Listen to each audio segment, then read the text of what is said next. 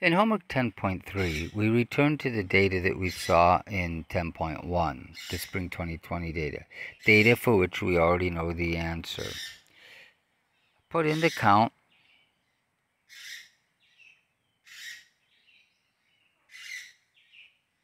Put in the difference from A2 all the way down to, wow, too far, wow, a little bit down to A43. So that's the same data, A2 to A43. So the mean, same mean, won't be any different, equals the average. As 10.1, it'll be different from 10.2, of course. But we've gone back to the 10.1 data set. Probably should use a different data set here. But I'll have to get back in the classroom and throw some more paper airplanes, I guess. What's the point estimate for the population mean? Well, my best estimate is a 441. If I don't know anything else, that's my best estimate is my sample mean. If I have more than one sample, I could use two samples. Maybe I could even argue that I can now use 10.1 and 10.2's average. Take the average of 441, but let's not get ahead of ourselves. For this class, the point estimate for the population mean is our sample mean. The sample standard deviation, that's easy to do. A2 to A43.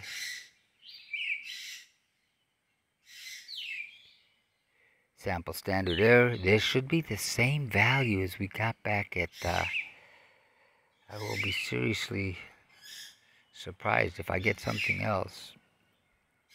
52, yep. Now, I expected a population mean of 560, so the null hypothesis is that the population mean, this mu is kind of subtle, the mu in this here.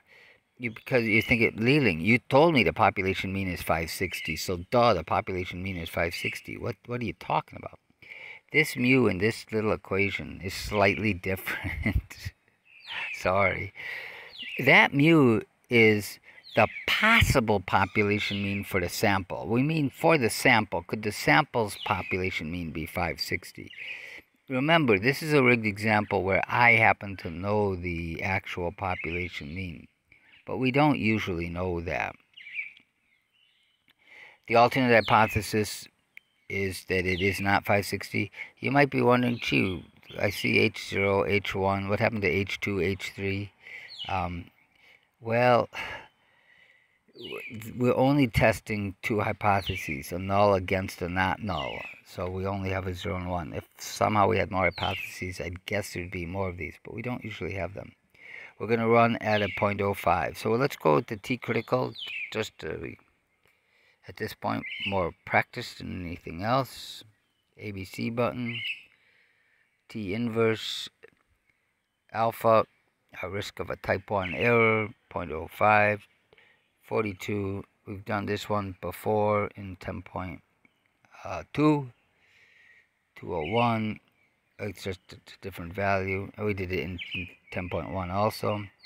The absolute value of the t-statistic equals the ABS of, don't forget the parentheses, the sample mean minus the 560, which happens to be there, divided by the standard error. Click in the right place. 228. Remember in 10, if I don't know if you remember, but in 10.1 we had a statistically significant result. We rejected the null hypothesis. 560 was not in the confidence interval. We get the same result here. The t-statistic is bigger than t-critical.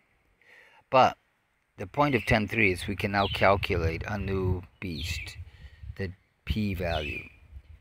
Why are we calculating the p-value? Where'd it go? Nope, sorry. Yep, back. Mistake.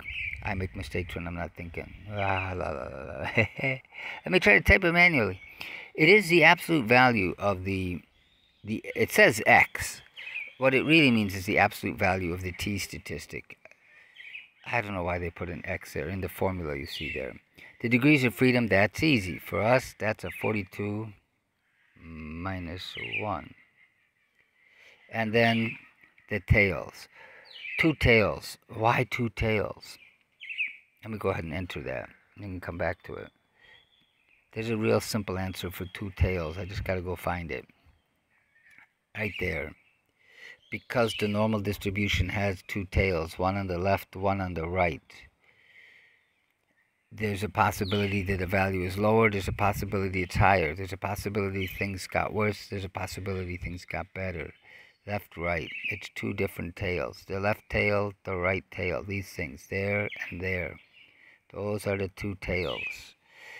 To do a one-tailed test, which some people do, means you're ignoring the other side.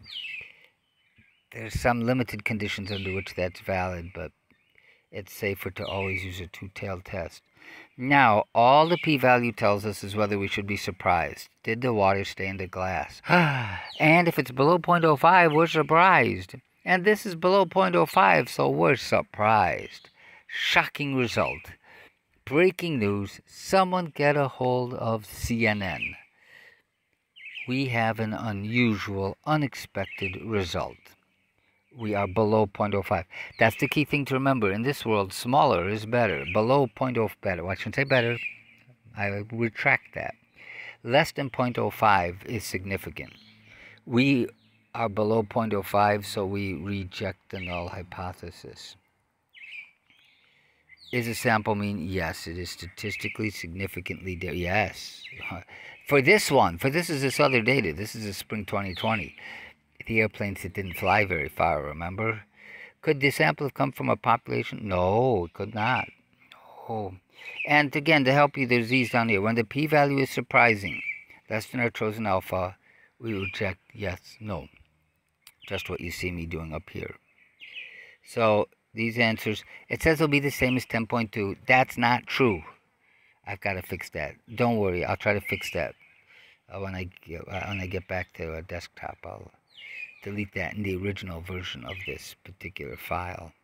It isn't. I changed the data in 10.2, and I should eventually change the data in 10.3 so you get some new calculations. But again, the idea is you can see some of the parallels. Now here we're using the example of paper aircraft, but we could be testing a new drug for medical research. We could be testing a new type of fertilizer or a new farming method. We could be testing a new curriculum in a classroom. We can apply this to a lot of different things besides playing with paper aircraft. I just like to use simple examples. Plus, with the paper aircraft, I know what the population mean is, and for most systems, we don't. This p-value also will become important, because in Chapter 11, we'll have a function that simply gives us a p-value and nothing else. It'll go direct to the p-value. And so understanding that this thing is surprising below your chosen alpha will be important. So that's 10.3 in a nutshell, as it were. And do work it. I want to see functions. Don't copy my numbers. Make functions that work, because it's the functions that will work as long as you've got the correct data selections that will work for other sorts of data besides this data.